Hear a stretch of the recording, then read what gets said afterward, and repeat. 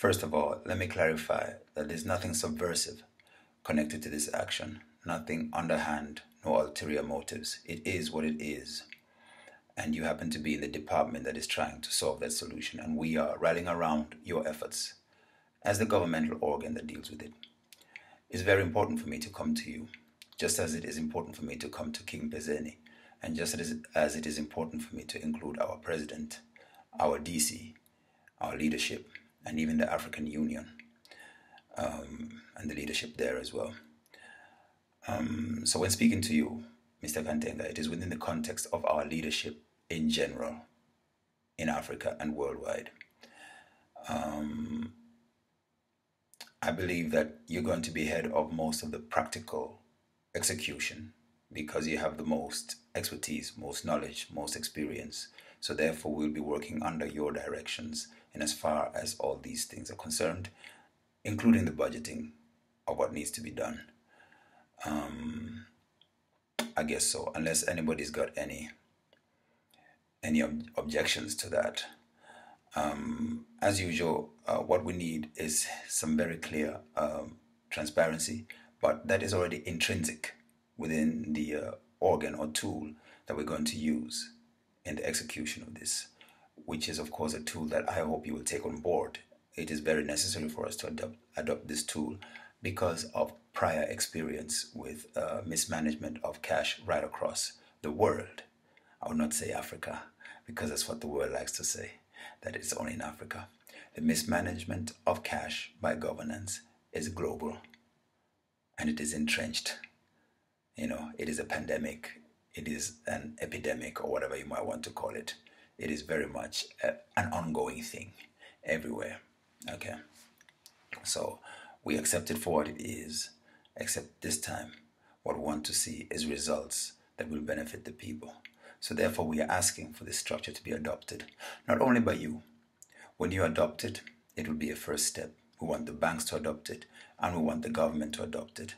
For that reason, it is quite important that the government knows of these plans and the government sees what there is in it for them. There is something in this for everybody. That I can guarantee.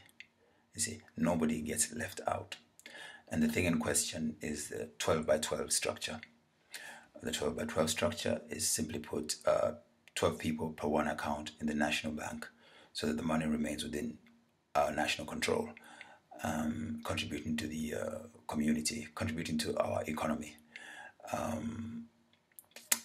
These groups being spread right across the country, basically, it widens the government's tax base because all these groups will be set up as businesses. See, tax-paying businesses. So they got to be registered as businesses as well. That process, those technicalities, I don't know. We're going to have to get somebody in there to make sure that goes through. But the concept needs to be followed through. Having said businesses, we're talking about VAT, and we're talking about income tax and all the taxes that exist being derived from even the furthest corner in Malawi. In fact, what we're talking about here, when we look at this situation, what we're talking about here is actually being able to raise taxes from the worst land possible. We're talking about land that has been depleted of trees, being the land that is going to raise the most money, because obviously that's the land where the most trees are going to be planted.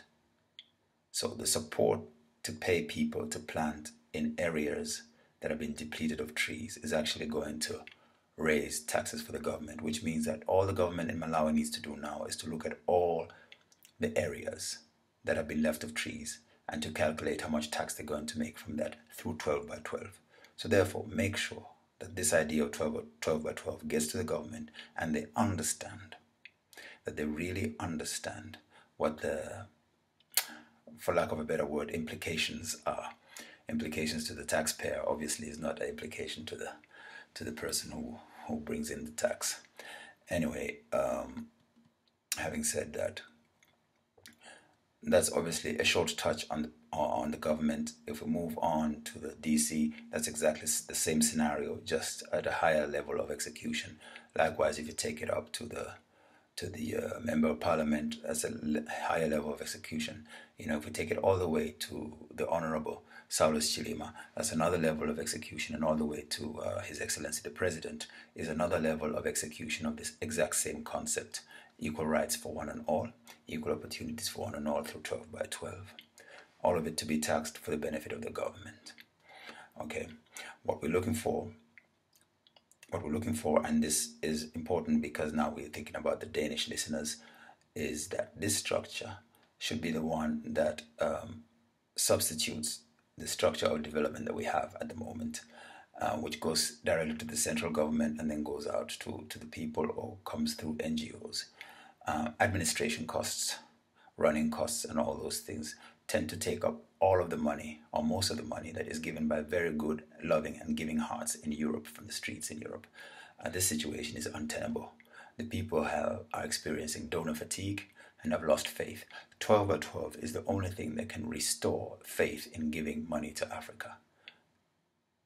So if we have experienced, I know we have experienced, that the amount of money is being decreasing, the money given to Africa out of goodwill and out of wanting to develop the place has been decreasing.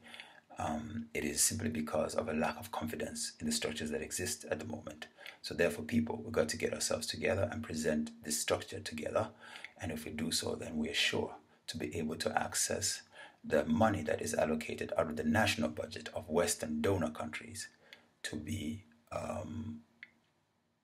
distributed by 12 to all people.